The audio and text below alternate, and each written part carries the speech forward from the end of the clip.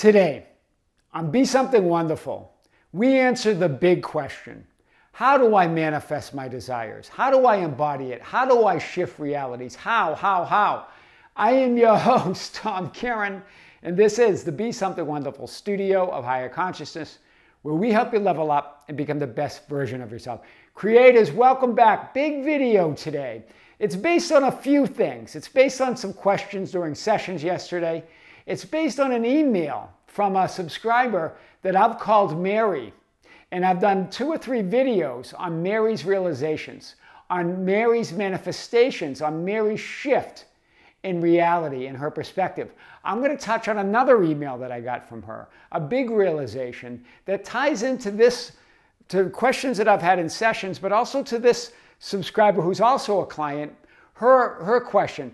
This is what she says, I cannot seem to grasp how to let conditions be as bad as they are and not get triggered and stay in my I am. I get it, but this is coming from the small me. This is coming from your horizontal experience. You can't get there from there. You'll never grasp it from the linear, horizontal small me.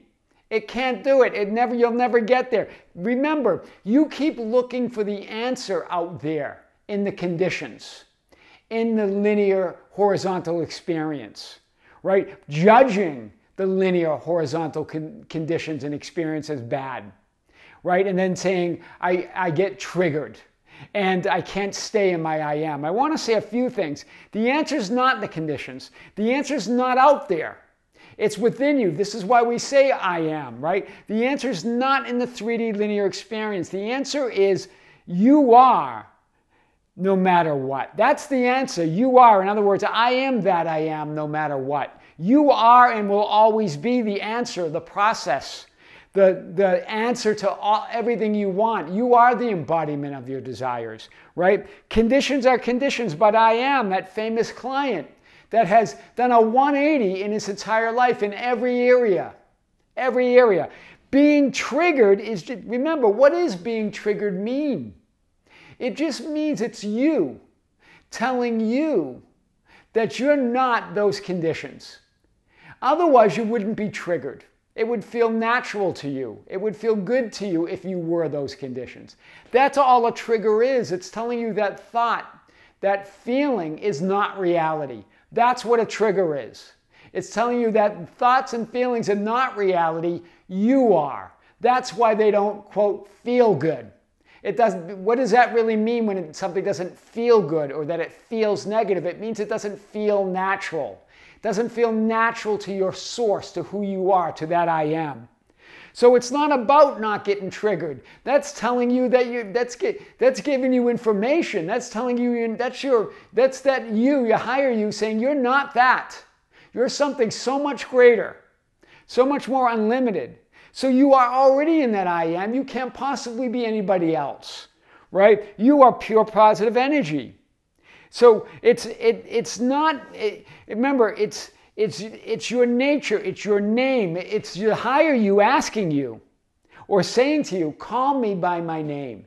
And I'm going to tell you the significance of this because this really gets into what Mary wrote me.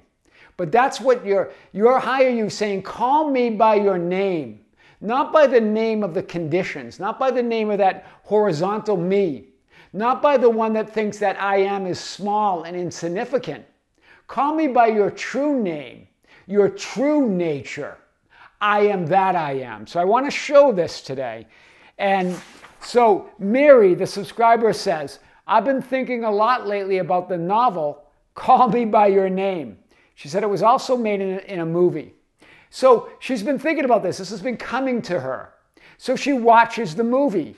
Then she realized that the message is not in the movie. The movie was, whatever the movie's about, I don't know what the movie's about, right? I've never watched the movie. But she said it wasn't the movie. In other words, it wasn't the story of the movie. In other words, what's her big realization? The answer is not in the 3D conditions. Hear this. It's not in the story of who you think you are. It's not in that linear horizontal experience. It's in the name. Call me by your name. It's in the title in this case, right? The answer to her small me questions. This is where it all hit her. How to allow my desire to unfold. She asked herself all these questions. How do I just assume it? How do I do it? How can I know? What should I imagine? How? This is the same with everybody's question. She goes, it's as though that I am. Hear her. It's as though that I am, the identity, the new reality, the new version of me, your new state of wish fulfilled, that I am is choosing, is now telling me. It's as though that the great I am, who you really are, is telling you, call me by your name. Call me by your true nature. Forget the triggers, forget the conditions, and call me by your name. That is the I am that you're choosing now is telling you, I am that I am. Do you see it? I'm going to hit this a little bit more here. So, it's not the process. It's not the technique. It's not the affirmation. It's not the words. It's not the imaginal scene. It's not the scripting. It's not the repetition, it's not the emotion, right? All of those are part of who you are. It's the process of you. All of those are just magnifying that I am within you. But then what is it? If it's not any of the techniques, if it's not any of the processes that create reality, what creates reality? You do. That I am, it's not in any of these. These are all great to have that experience, to magnify the Lord or the law or you, for you to feel that experience, for you to call forth that reality of which you've already created, that you already are, right? It's for you to experience it, but it's not in any of those. The answer is not in any of those. It's your absolute trust, faith, and inner conviction that you are that I am. That's the absolute faith of a mustard seed. A mustard seed is conscious of being a mustard seed and only a mustard seed. It knows it will grow into a mustard plant. Neville Goddard makes this point, right? It's sealed in the faith, in the conviction that it is a mustard seed. It can be nothing else.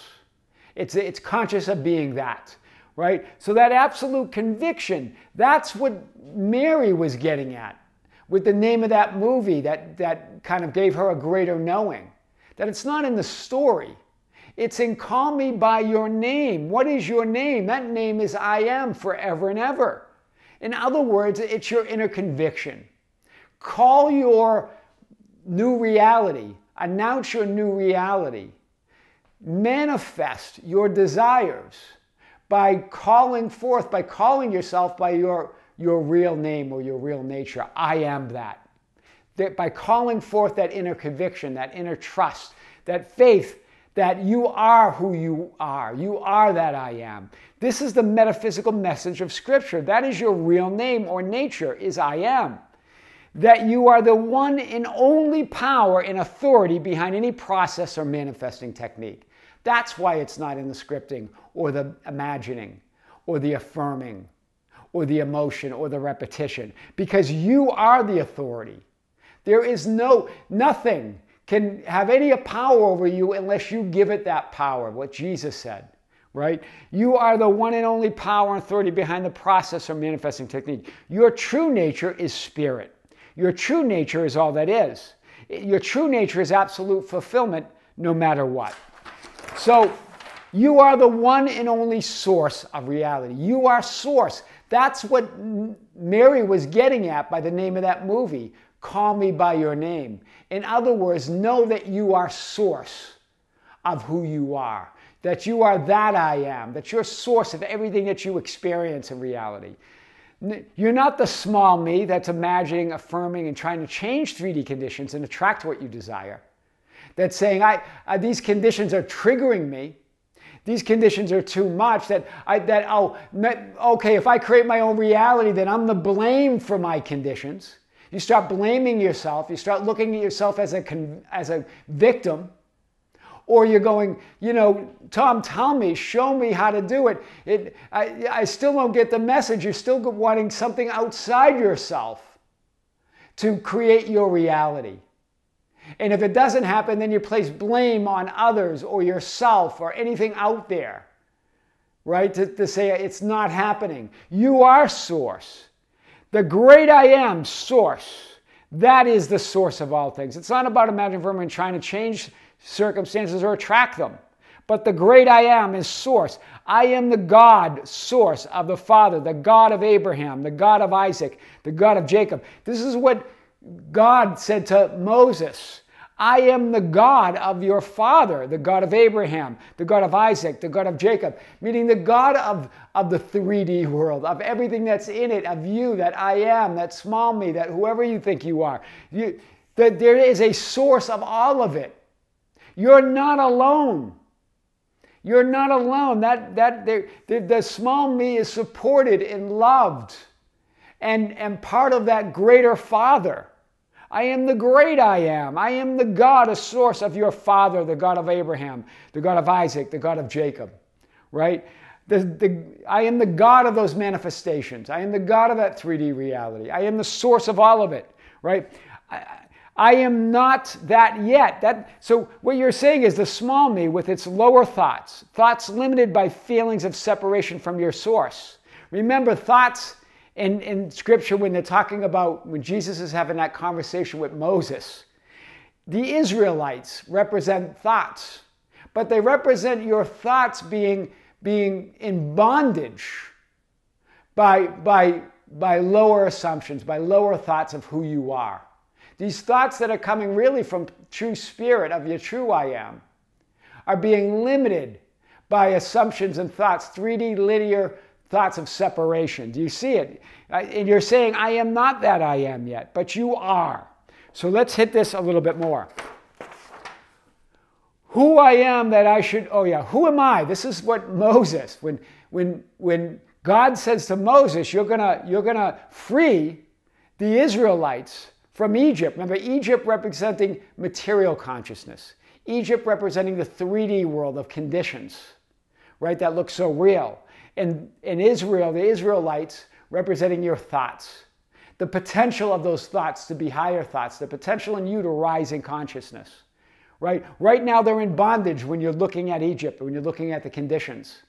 But as you rise in consciousness, you free them, right? But when we do that, right, we get triggered, we look at conditions, and then we say, who am I that I should go to the Pharaoh and that I should bring the sons of Israel out of Egypt? You start wondering, who am I to say that I'm God? Who am I to say that I am that I am? Who am I to say that I deserve my desires? I deserve everything I want by my right of birth and nothing else. Who am I to say that? And remember, the Pharaoh represents this lower 3D linear will of trying to make things happen. That's what the Pharaoh represents, trying to make things happen, trying to manipulate reality, right? Egypt representing those conditions. Pharaoh tried the will to manipulate them. Egypt representing the conditions themselves, the people and events that seem to control your experience, right? Israel being those thoughts and assumptions that really are coming from source, but that you're limiting those thoughts and assumptions by placing limitations and thoughts of other thoughts of separation on them, right?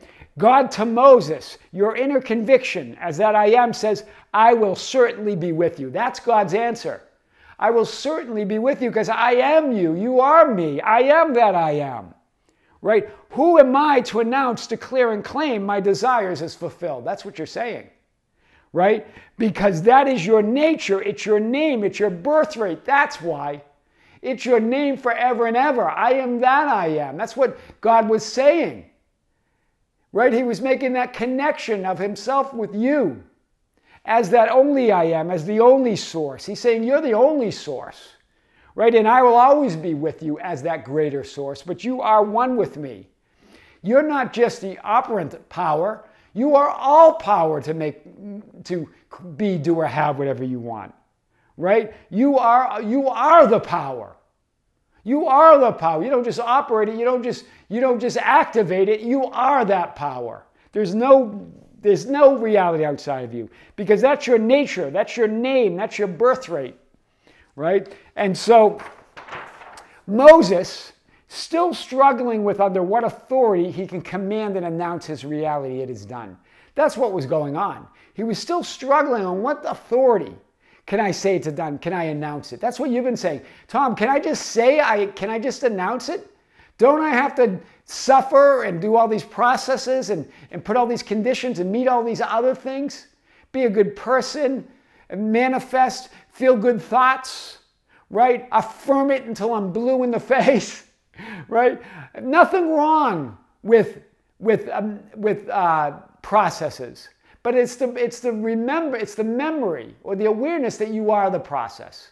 Then you merge with the process. Then whoever you're being must be 3D reality. 3D reality must yield to it, right? I'm in Barbados and I went first class. Remember, the teachings of Neville got it, right? And his teacher saying you are in Barbados and you went first class, right? And here's what. And here's it. I will say to them, this is Moses, still not believing, still struggling with it. He says to God, I will say to them, in other words, I will say to the children of Israel, the Israelites, your thoughts and assumptions, right? Your thoughts and assumptions. The God of your fathers has sent me to you. And they say, and then they say to me, well, what is his name? What is his nature? What shall I say to them? So that's you, that's your Lord. But what's your name? What's your nature? Call me by your name. What shall I say to them when they ask me, who sent me to you? Right? Under what authority can I declare that I am already that which I desire to be? Under what authority can you do that? How audacious of you. How bold of you to declare it. Under what authority, right? The God of your fathers has sent me to you. And then that's when God answers, I am that I am. I am has sent me to you. I am that I am that's within you. I am that I am that's your source, and you are one with that source. God's revealing your true nature and name. I am one in the only source. That's what God was saying there. Revealing your true nature and your true name. That really is the answer to that subscriber and client's question on how. The how is within you. It's the absolute assertion, absolute conviction, absolute announcement that you are source. There is no source outside of you. The big question answered. How do I manifest my desires? How do I embody it? How do I declare it? You do it because I am that I am. Right? Your I am is saying, call me by my name. Call me by my nature. Be aware of your higher nature. Leave those conditions. Be triggered. Understand what the trigger is telling you.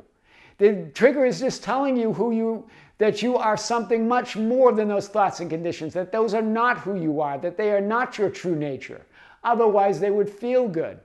That's the power there.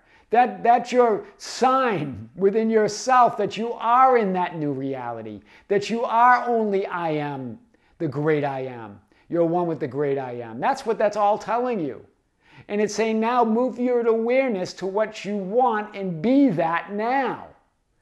I am your host, Tom Caron, and this is the Be Something Wonderful studio of higher consciousness, where we help you level up and become the best version of yourself. Creators, thank you. Thank you for being with me. Thank you for liking and sharing and commenting on the videos. Thank you for joining our Facebook group, the Be Something Wonderful Ambassadors, at facebook.com/groups/Be Something Wonderful. For joining us on Instagram and Twitter at Tom Caron, and for joining our membership channel. If you've already joined, thank you. If you haven't, there's a link below. Join us there. There's more content, a lot more videos. I released a video about a week ago. Another one's coming out shortly. There will be a live stream. All that's coming and more. This is Tom Caron with Be Something Wonderful, coming to you from Las Vegas with great love, with great light and infinite gratitude. Creators, we'll see you soon.